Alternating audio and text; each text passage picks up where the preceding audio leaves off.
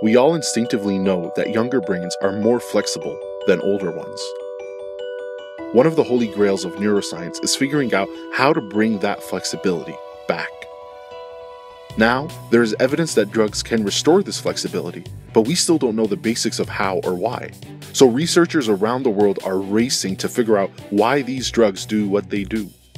Researchers like Simon Beshara, a PhD student in the Visual Neuroscience Lab at McMaster University, who's studying how these drugs change proteins at the synapses that connect brain cells. They've discovered that drugs don't simply turn back the hands of time, but rather they may help protect the cells and enhance new types of flexibility.